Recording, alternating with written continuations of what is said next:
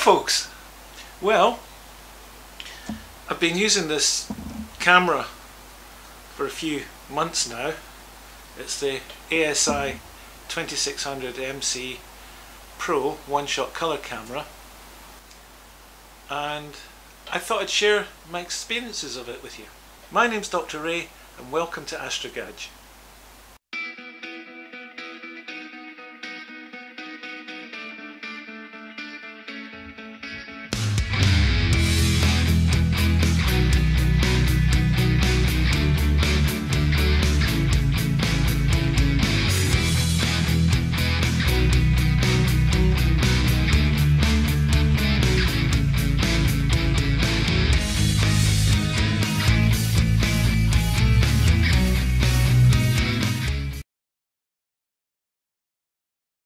Before going on to talk about the 2600 MC Pro, a little bit about what I was using before I acquired it. Like a lot of people, I started off in astrophotography using a DSLR, and again, like a lot of people, I quickly started to realise what the limitations of doing so were, particularly in respect of it being a non-cool kind of camera. The first dedicated astronomical camera I bought and still have and still like very much is this one here. It's the ATIC 460EX monochrome camera. So I went from using obviously a colour one-shot camera DSLR to shooting mono using filters, and you can see I've got this kitted out with a filter wheel, an automated filter wheel here, and also use an off-axis guider. This is a cooled sensor. It's an ICX614, I believe. It's 12.49 by 9.7 millimeter dimensions. It has 4.54 by 4.54 micron pixels in it. It has a really low read noise and it's very sensitive, and it gives great results.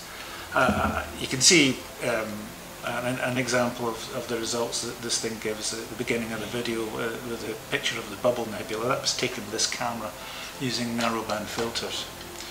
It's an excellent camera, like I say. It's showing its age now. It's almost 10-year-old. It's a 6.1 megapixel camera. It's 16 bits.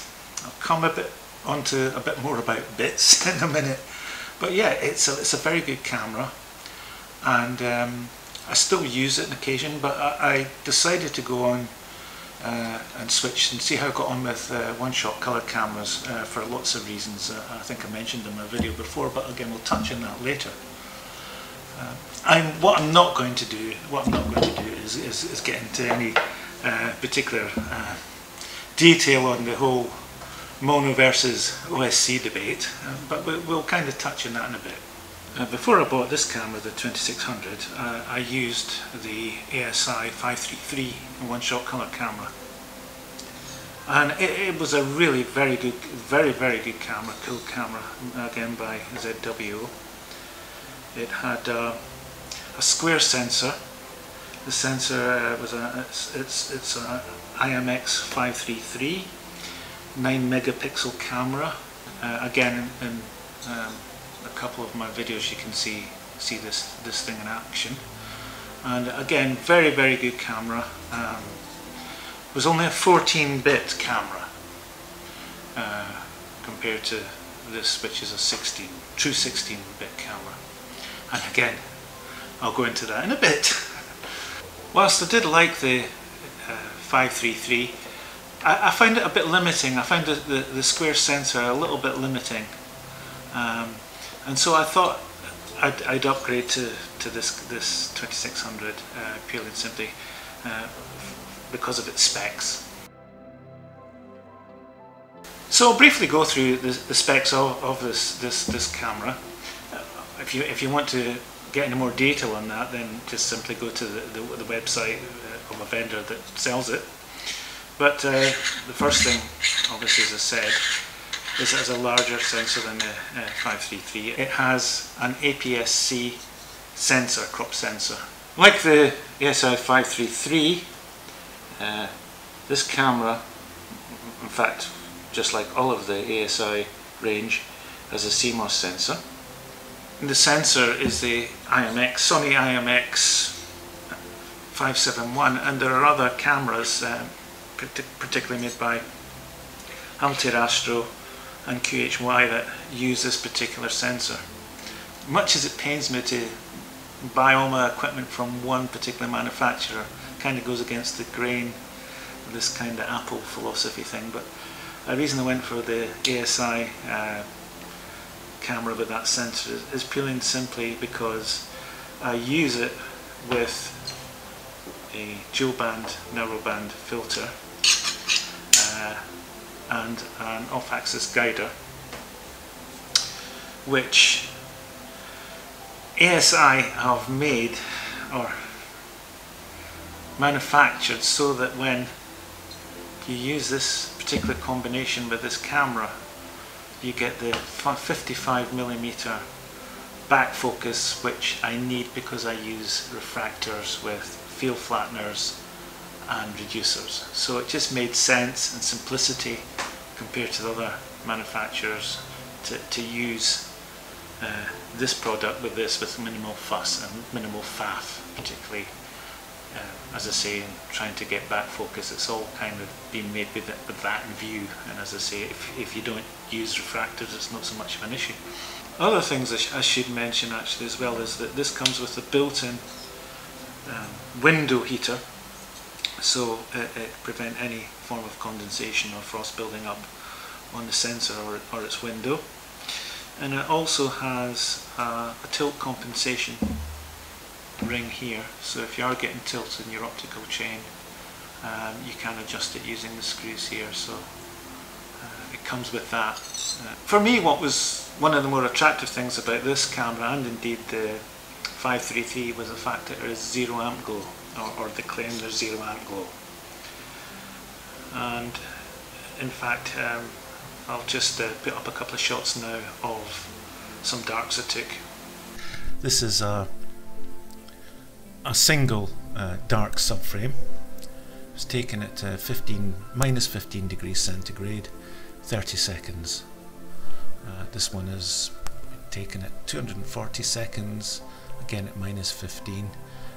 Both have used what's called the lowest read noise function, which is a gain of 100 in the driver of this camera. And again, you can see that there is no amp glow. The other big difference with this camera compared to the 533, as I said, is it's a 16-bit camera, true 16-bit camera. And what that means is there's a higher tonal range and high dynamic range than the 533. To actually quantify what the difference between a 14-bit and 16-bit camera is pretty simple. It's just a little bit of basic maths.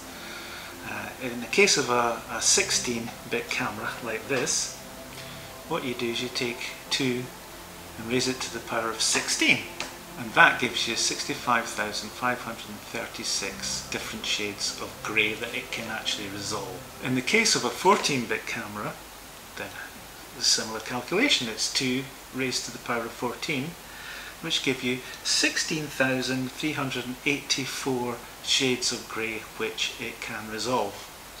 So in other words, there's a 4 times difference between this and the 533 in terms of the tones, colour tones it can resolve, which in theory means it can show much more natural transitions in colour and in black and white than the 533. My brain hurts! Alright, it might be a bit complicated if you're not into maths, but just look at it simply with this diagram.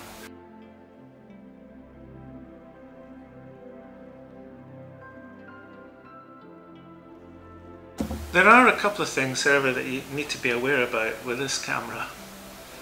The first is that it produces an awful lot of data. The file sizes that are downloaded are about 51 megabytes compared to the 533, which is about 17 megabytes. That's quite a lot of data to be coming down into, for example, a laptop, so you need to make sure that your storage is up to receiving quite a lot of data, particularly if you're going for lots and lots of subs. The second thing is to make sure that you use a high quality USB 3 cable when you're attaching this to your image capture device. There's one particular issue I had one night. I'd taken about 70 subs, and when I was processing I found that 3 out of that 70 odd, or whatever it was it took at the time, three of these subframes had data missing. You can see now, you can see here that there's a big huge band of nothing occurring randomly in three of the subframes.